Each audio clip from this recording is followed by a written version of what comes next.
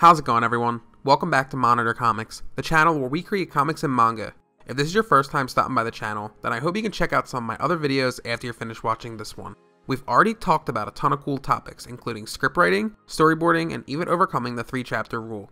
In today's video, I thought I'll make a follow-up video to my How to Letter Your Comics and Manga Like a Pro. If you haven't seen that video yet, I'll link it in the YouTube card right now. I'll also link it down in the description below if you want to watch it after you finish watching this one. Today's video is going to focus on choosing the best fonts for your comics and manga. This video is actually a suggestion by one of my subscribers, Bob A. Links. If there is a specific topic that you want me to discuss in an upcoming video, please let me know down in the comment section below. Make sure you watch this video in its entirety because in this video I'm going to discuss traits that make an appealing font and explain why some fonts are better suited for comics while others aren't. Starting things off, I want to take a look at the design features of typography. In case you didn't already know, when I'm not drawing manga or making videos, I'm a third-year university student studying graphic design. Over the past few months, I've had to research different fonts for my graphic design class, and today I'm going to share some of that information with you. Right away, I want to bring up the importance of attractive font selection. Younger or more inexperienced creators may just pick fonts they know or like, but sometimes that isn't always the best decision. Think about a font as an outfit you own. People usually create a first impression of you based on your appearance, but more specifically based on the clothing you're wearing. If we continue to use this analogy, imagine wearing a bathing suit to a job interview. Your clothing decision is synonymous with your font selection because the font you choose will represent your brand. Some fonts are more expressive while others are more formal. For this reason, there are different font categories and font families designed to complement your website, brand, or in this case, comics and manga. When I say font category, I'm referring to serif fonts versus sans serif fonts. I'm sure you've seen these fonts around, even if you've never heard of these terms before. A serif is a decorative stroke that finishes off at the end of a letter stem, also known as the letter's feet. So serif fonts are just fonts where serifs are used. Some popular examples include Georgia, Times New Roman, Baskerville, Palantino, and my favorite, Dito. Since you now understand what serifs are, it's easier to assume what a sans serif font is. The term sans comes from the French language and translates to without. So sans serif fonts are fonts without serifs. Some popular examples of sans serif fonts include Arial, Futura, Optima, and Helvetica. A general rule of thumb is to assume your serif font will be seen as traditional, established, and trustworthy. Here's a quick history lesson. Back in the 18th century, font books were created by carving letters into stone. Since it was hard to carve non-linear shapes, sculptors created serifs to help with the transitions. For this reason, serif fonts are associated with traditional font values. Some common places you'll find serif fonts include newspapers, magazines, and books. Since this is where serif fonts are commonly used, serif fonts have earned a reputation of being seen as classical and refined. Another interesting fact about serif fonts is that some serif fonts have delicate pen pressure.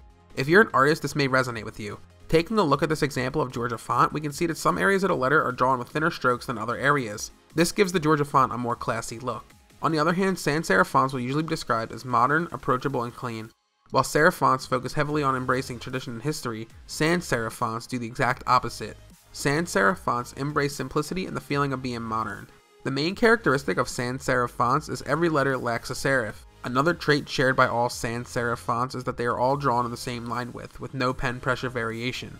Many web designers prefer sans serif fonts because the clean lines and sharp edges are able to render out more cleanly on a screen, which increases legibility for users. Aside from these two main font categories, there are also several subcategories, including slab serif fonts, humanist fonts, and decorative fonts. I'll give you a brief overview of each of these, but I won't go too in depth because there's subtle spins on sans and sans serif fonts. Starting with slab serif fonts, these are a font family that tend to be seen as very bolded and high contrast. They have serifs on each letter, but these serifs are much bolder and resemble blocks. The next font family is the humanist fonts. These fonts are also known as script fonts and try to mimic cursive writing. While these fonts can appear aesthetically pleasing, they tend to be hard to read. Finally, decorative fonts are original fonts created by designers for one-time uses. You might find some cool fonts that are intended to be used for stuff like neon lights, billboards, or etc. Overall though, I wouldn't rely on these fonts too much because they tend to be overwhelming and situational.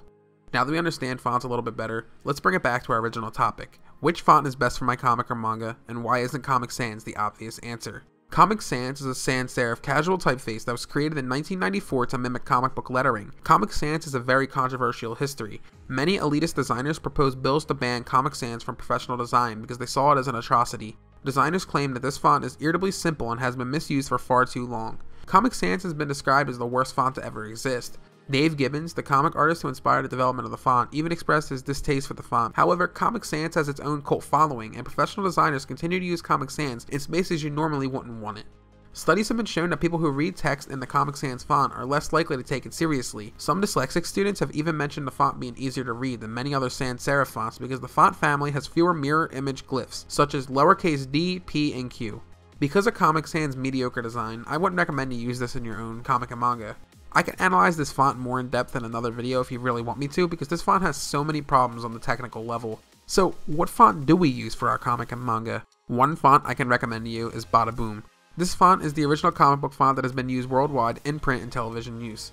Most Marvel and DC comic fonts are original to the artist and are traditionally lettered. You can find some professional designers selling imitation font packs, but those tend to range in prices. I personally would never pay for a typeface because there are just so many free versions online. My personal favorite font to use is CC Wildwords Roman.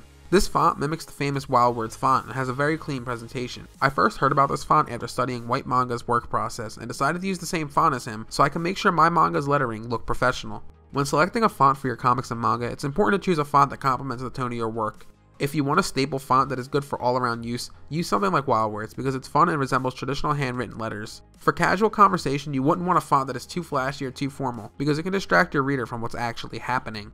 If you want something more robotic or formal for background elements like billboards or signs, there are tons of serif fonts out there that will work for this as well. At the end of the day, the choice is yours. I personally prefer to stick to my roots and imitate what other professionals are doing and growing on my own from there. You can always play around with font size and boldness to make your font stand out. There are so many great fonts out there for manga, including Anime Ace, Dale Adventure, and many more. I'll link a ton of useful font resources down in the description below for you to check out. I hope you got some value out of this video. If you did, please like the video and subscribe to the channel if you haven't already. Drop a comment down below telling us about your comic or manga project you're currently working on. Please follow me on all my social media accounts. The link to those will always be down in the description below. As always, keep creating, guys. I'll see you all in the next one.